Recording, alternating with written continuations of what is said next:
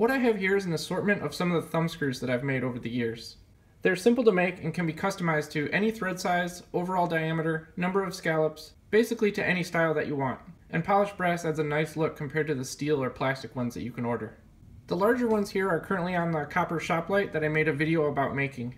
The two in the middle are for the dials on my milling machine handles, and the smaller ones of similar style are for the dials on my lathe. Today I want to make another thumb screw similar to these. Not an exact match, but similar size and style. We're going to start with some 5/8 brass bar stock, so let's head over to the lathe and get started. The first thing I'm going to do is face this off and then turn down about 3/8 of an inch down to a diameter of 164 thousandths, which is the major diameter of an 832 screw.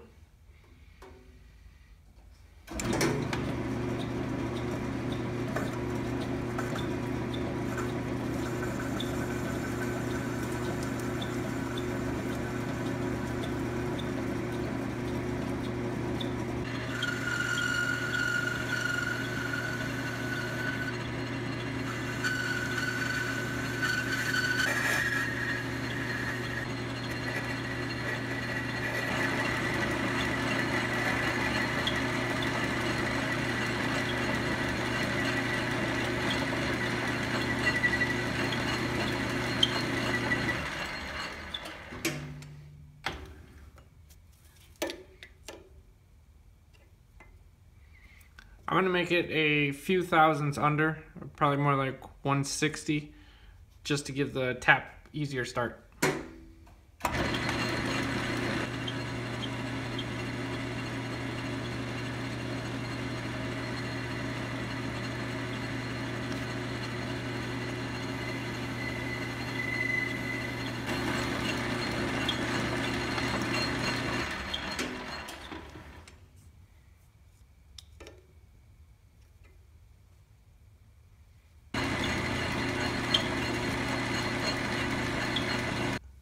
Now I'm just going to use an 832 tap and the tailstock to support it and keep it as square as possible.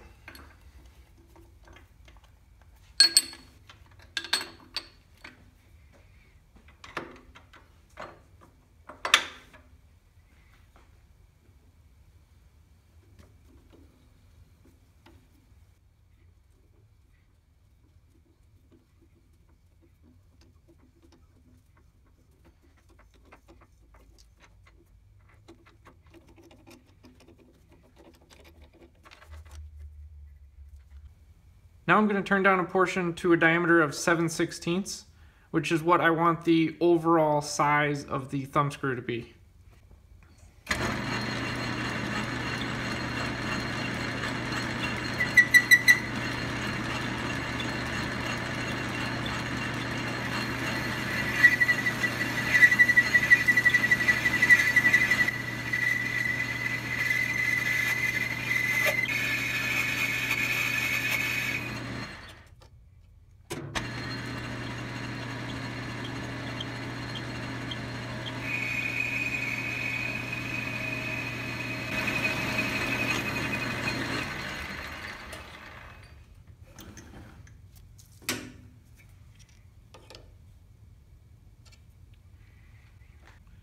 That's plenty close enough for what this is.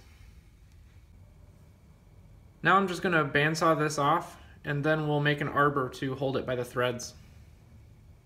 I'm going to do this step off camera. All I have is a scrap of material in here, and I'm going to drill it and tap it 832. And this is going to be an arbor to hold our thumb screw later on. Now we're over at the mill, and I have the 5C collet indexer bolted down to the table.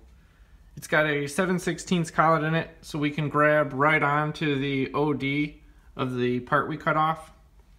And when I bandsawed it off, I cut it off about 100 thousandths longer than it needs to be, and that way it's going to let me hold on to it for this step. I have this set up for 6 indexes, so it's going to cut 6 scallops into the thumb screw, so it'll be similar to this small one. That's purely up to preference. You can set it to whatever you want.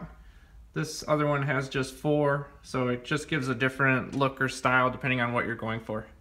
So let me get the part in here and a little tighter shot, and then we'll start cutting it. Now I'm just going to adjust the table so that I take a slight cut when I bring the end mill down, and then I'll index this around to each 6 positions and make that same cut.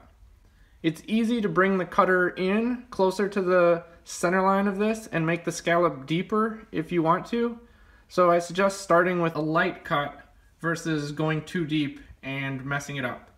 It's also worth noting that you don't have to try to center this or anything like that, because you're just using a round cutter on a round part at any distance away from the center line.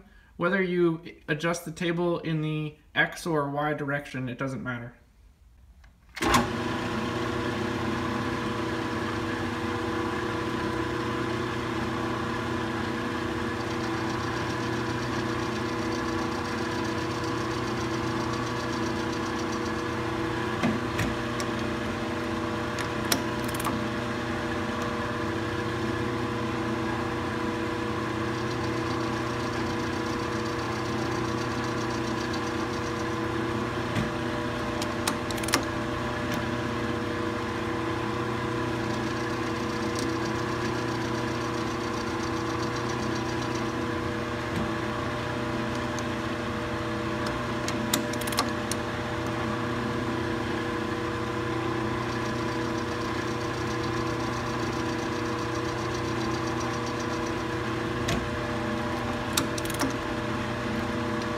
So I can tell that I'm going to want to make this deeper, so I'm going to move the table over just a little bit and keep cutting.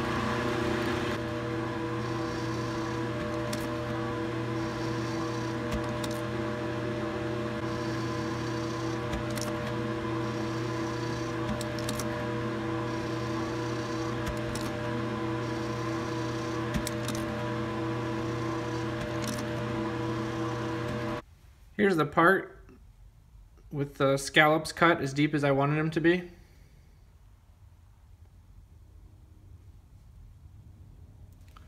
Now I'm just going to thread it into the arbor that I made and lightly face off the end of it until I get rid of all this extra. You want to be pretty careful when you're doing that, because you don't want to put too much pressure on this and snap the head of the thumb screw off of the threaded part.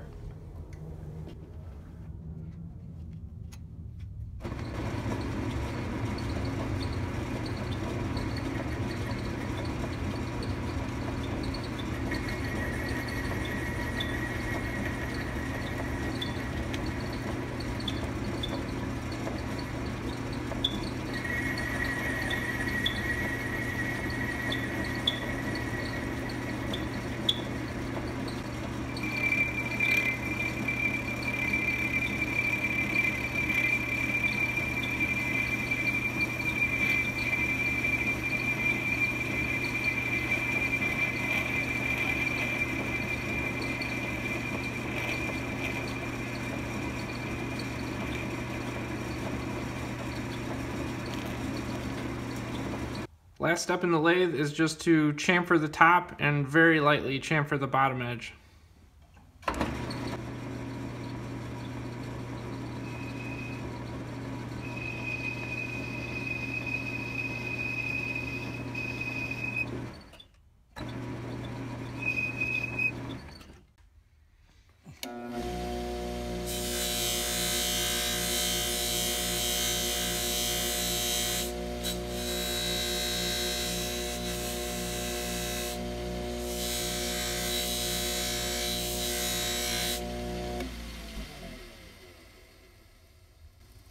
Then all I do is use the arbor that it was on as a handle so I can polish it up. You can spend as much or as little time on this as you want, depending on what finish you're going for. I usually just spend a few minutes to shine it up. I'm not overly concerned with the exact perfect finish.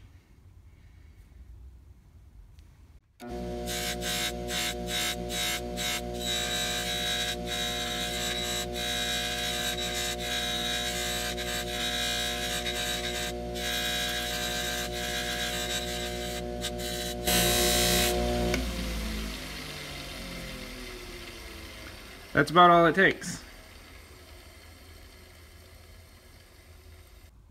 So just for comparison, here's the new one along with the one we were copying. I hope you enjoyed the video. Thanks a lot for watching.